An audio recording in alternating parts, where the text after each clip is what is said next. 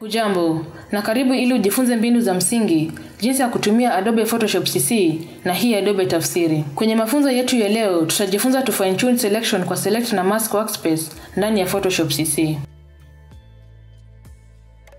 Ikiwa uko comfortable kutengeneza selections, you may want to take things a step further by viewing na fine tuning selection kwa special select na mask workspace. Anza kwa kutengeneza initial selection ya hii jacket. Unaweza kufanya hivyo hapa kwa Photoshop CC main interface au kwa select na mask workspace that we'll visit in a minute. Tutafanya hivyo hapa kwa main interface tukitumia quick selection tool ambayo tayari umejifunza jinsi ya kufanya kwa earlier video kwenye hii tutorial. Kwa hivyo, click kwa quick selection tool, alafu songea kwa picha na click na drag over the jacket kwa hii side alafu na kwa hii side pia.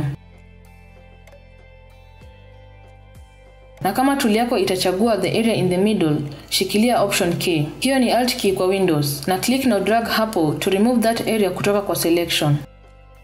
Nitawachilia my finger kutoka kwa mouse na tool automatically switches back to add kwa selection mode. Na nitakuja juu kwa shoulder, ni click na ni drag over hii extra bit that I'd missed. Kuongeza hiyo kwa selection pia. Sasa nenda kwa options bar na uclick select na mask au nenda kwa select menu na unaweza kuchagua select na mask kutoka hapa. No matter which selection tool umechagua.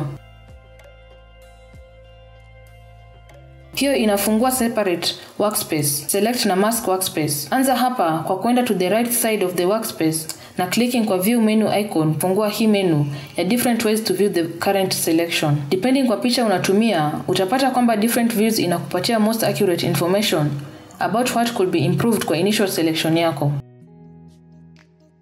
Kwa mfano, let's click kwa hii overlay view. Hii view inatuonyesha everything that's outside the selection na transparent red overlay. So, we can more clearly see kwamba initial selection isn't exactly true kwa edge ya jacket. Kuna parts ya jacket that had been left out of the selection. Na kuna a little bit ya background ambayo iko included kwa selection that shouldn't be. Kama hii area hapa on the bottom right. To try to fix that, tutatumia moja ya tools hapa kwa abbreviated tools panel. Hapa utapata some of the same tools kama kwa main Photoshop CC interface. Na zinafanya kazi the same way here too. Kwa mfano, kuna quick selection tool, lasso tool, hand tool ya panning na zoom tool ya zooming. Go ahead na uchague third tool kutoka juu. Hii ni brush tool that lets you simply paint to add to au subtract kutoka kwa selection. Songea kwa picha na simply paint over an area kama hii part hapa ambayo iko covered in red. Na unavyoona, that area becomes clear as I paint over it. Nitafanya the same hapa juu. And over here. Sasa kama nataka kutoa something kutoka kwa selection, kama hapa chini, nitaenda juu kwa options bar kwa hii brush tool na ni click kwa minus symbol. Alafu nitakuja hapa and I'll paint. Now as you're painting, unaweza taka kutumia zoom tool to zoom in for a closer view. Nitapaint hivi haraka. Nitarudi juu kwa options bar and I'll switch back to the add kwa selection. Na nitaongeza a little bit that I missed right over here.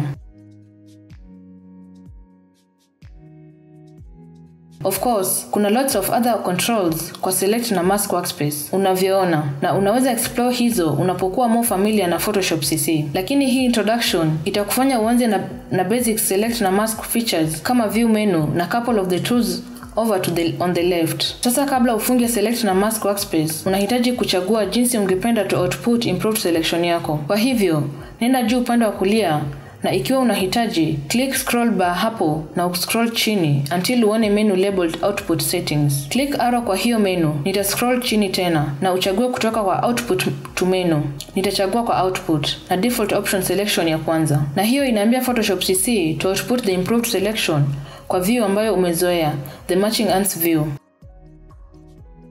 Alafu click OK. Kufunga select na mask workspace na kurudi kwa main interface na improved selection inayoonekana kama matching ants. Unavyoona, anything utafanya kwa picha sasa will affect only the area ndani ya selection, the jacket. Kwa hivyo, wacha tufanye something we've done kwa earlier tutorial kwa hii series. Ongeza brightness contrast adjustment.